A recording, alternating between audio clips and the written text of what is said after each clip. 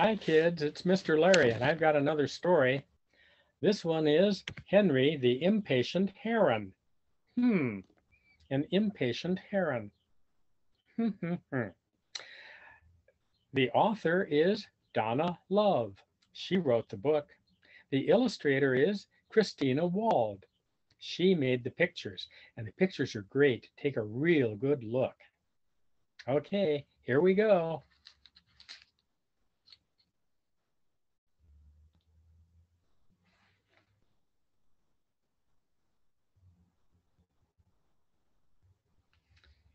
Henry Henry was a young heron, a great blue heron that lived near a pond. His long, thin legs were great for wading, and his long, pointed bill was great for catching fish. But the young heron had a problem. He couldn't stand still. Other herons stood still for hours, legs stiff, bodies rigid, necks poised to strike out at a fish or a salamander or a tasty frog that might swim by. They stood still so long that the fish and the salamanders and the frogs forgot the herons were there. Have you seen herons like this just standing so still? Maybe there's some around where you live.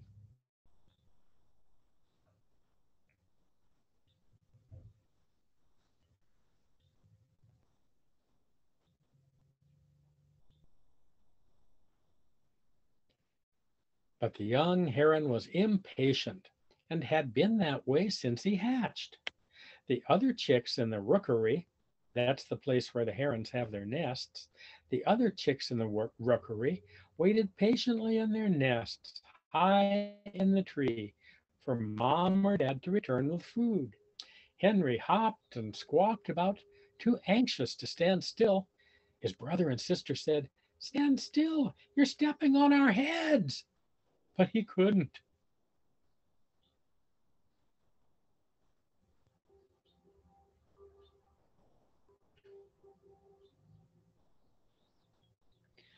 When Henry's mother or father returned, he hopped about some more. "Stand still," his parents pleaded, but he just couldn't. Finally, when he was so hungry he could hardly stand it, he got a little bit to eat. It's not that he didn't try. Many times he practiced, perched on the side of his nest, but soon his legs would begin to twitch and his neck would begin to itch. Then he'd raise his long leg to scratch his back or flap his wings to stretch. In his nest it didn't matter. His mother and father brought food, but soon he would have to be on his own.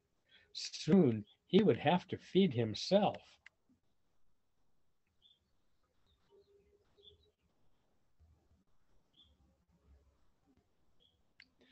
When it was time to fly, the young heron liked the way the wind felt beneath his wings. He wasn't afraid. He had always lived high in a tree. With all his hopping and flapping, his large wings had grown strong. At the pond, his brother and sister stayed near his mother. I can see him over there under the trees at the edge. See? So he watched a mallard family parade by. Mallards are those ducks. Look at that family parading by.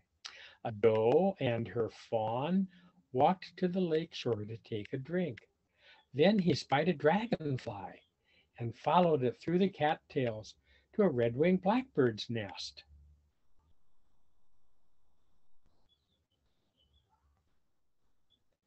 There was so much to see and do at the pond that Henry forgot about his family until his tummy began to grumble and rumble.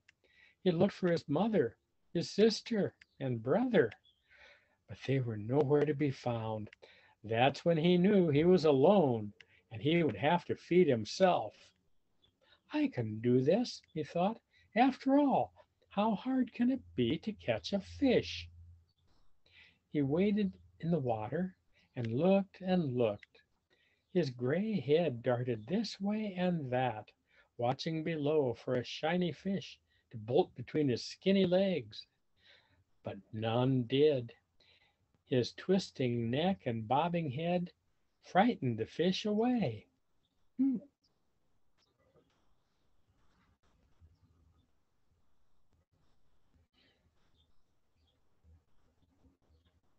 On the shore, the little heron spotted a salamander. Oh, what a tasty treat!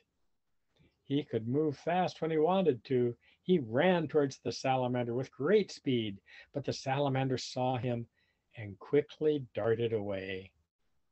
His bill hit the bank where the salamander had been, and all he got was a mouthful of sand. Yuck!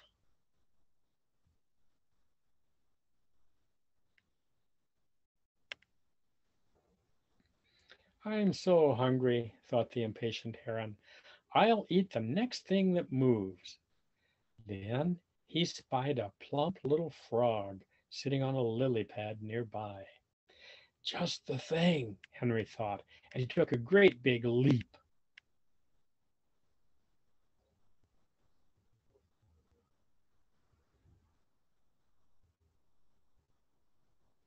The frog jumped away just in time. Henry followed, his long legs running, wings flapping, but the frog jumped again. Henry ran smack into a log and fell backwards into the water. Kersplash!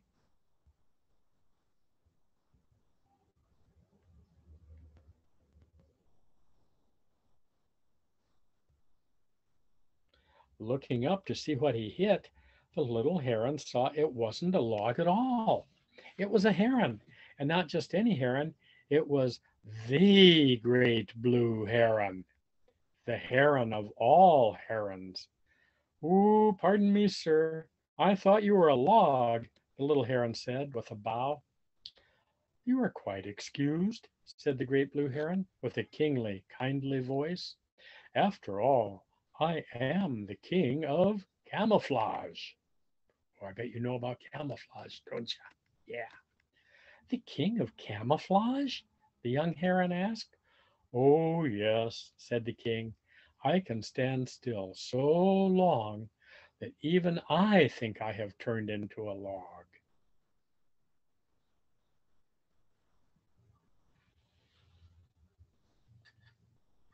The impatient heron hung his head and said, "I wish I could stand still. I'm so hungry I could eat a log." The great blue heron chuckled and shook his head. "You know," he told the young heron, "when I was little I couldn't stand still either. Then I learned a trick." Henry peeked up hopefully and asked, "What did you do?" With a knowing look, the great blue heron said, "The trick is to look like a stick."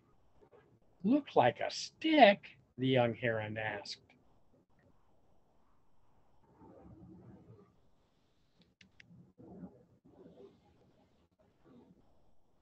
"Yes," said the king, "a fish is afraid of a heron, but not afraid of a stick. When you stand very still, the fish will think your legs are sticks." "Oh," and then Henry asked, "May I use your trick?"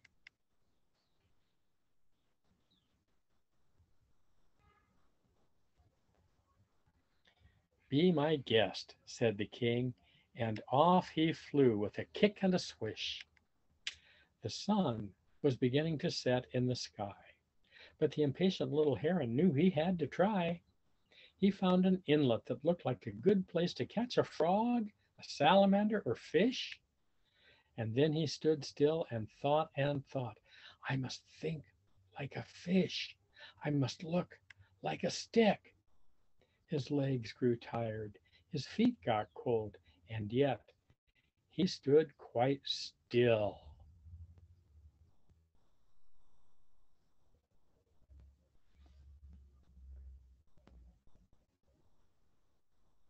Just as the last of the light of day sank beneath the hill, a fish swam by. Without batting an eye, Henry's neck darted forward with strength all its own. When he lifted his head, a large fish squirmed in his bill. "I caught one," he thought, and then he swallowed the fish. Suddenly his stomach was quiet and full. So he flew to a perch and preened, cleaned up his feathers, very proud of himself. When he grew tired, he put his head under a wing and happily went to sleep. The impatient heron had learned to stand still.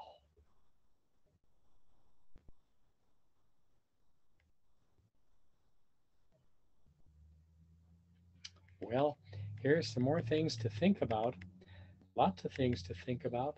You may want to go back and read the story again and look at all those great pictures, and then maybe come back and look at this and maybe talk it over with somebody.